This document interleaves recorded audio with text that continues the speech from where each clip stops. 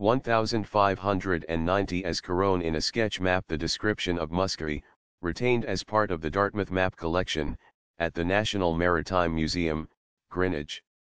In the Down Survey maps, 1656-8, it is referred to as Carrow and Carhoo, and the accompanying terrier lists Thomas and Edmund Coppinger as proprietors by way of mortgage.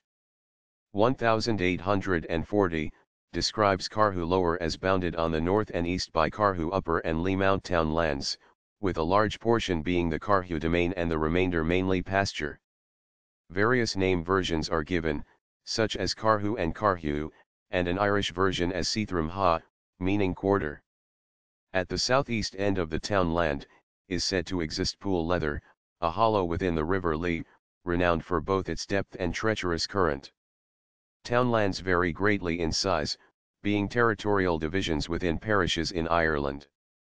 Extensively used for land surveys, censuses and polling systems since the 17th century, townlands have also been used as the basis for rural postal addresses.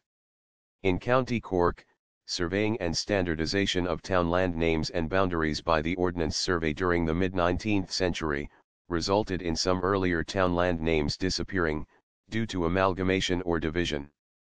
The townlands resulting from such surveys were employed during the primary land valuation, Griffith's valuation, subsequent censuses, and continue in use today.